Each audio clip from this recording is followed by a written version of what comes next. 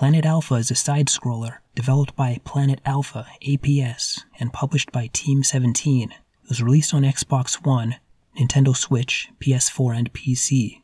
You start as an injured spaceman on a strange planet. You seem to be part of an exploration group that may have crashed there, as you find bodies of others wearing similar clothing to yourself. There are also invading robots destroying anything organic, including you. As most of the planet's creatures are passive towards you, there seems to be a symbiotic partnership within the untold story, as you're both trying to stop the robot invaders. There's no storytelling, text, or dialogue, so you're left to build a story in your mind, why your character is there, and why all of this is happening. Exploration mostly consists of moving left to right. There are no weapons and no combat. You must sneak past and hide from the robots, lure them into danger, or use the environment against them. The puzzle solving is sometimes an issue, and at times, straight up, not fun.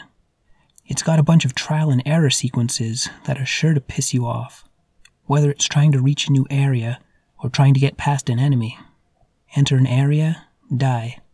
Read the patterns, die. Make it a little further, die. Get lucky, pass. When I did figure out a puzzle, sometimes I felt satisfaction, accomplishment, and progression, while other times I felt relieved and just downright lucky. The screen will look jumbled at times, and you need to learn to notice everything. Sometimes it's difficult to see where to jump. The game is so colorful and vibrant, even the bright golden ledges sometimes blend in. Most of the time I got the hang of it. Other times, frustration ensued, with that trial and error cycle kicking in, causing inconsistent difficulties. On the plus side, the checkpoints are very generous. It never sends you back to the beginning of any area, unless that's where your character died. You always recover near your mishap.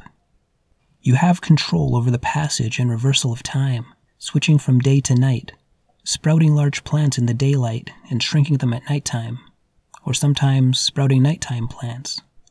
Standing on certain spots moves items while manipulating time to solve puzzles. There are also special stages where you're almost weightless. Returning to the planet's normal gravity after these stages was always disorienting for a few seconds.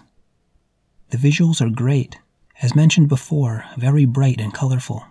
But that's just the planet's surface. You eventually venture deep under the planet's surface, experiencing dark mechanical and creature caverns, up into the clouds and beyond, showcasing obvious, pointy, polygonal, geometric shapes to buttery smooth plant life and creatures. I thought I would get this game finished in a couple of sittings, but this thing just goes on and on. I'm not one to complain about getting more game for your buck, but it goes on a bit longer than it has to. There's a decent portion that's just running with nothing happening, perhaps to soak up the scenery. It feels way longer than I thought it was going to be, or needs to be. There is a bonus. Planet Alpha is a fully finished, fully functioning product with no updates, downloadable content, or microtransactions. I know, amazing, right? That alone makes it worth the price of admission. Seriously though, it does have its issues, but it's a solid experience. 7.5 out of 10.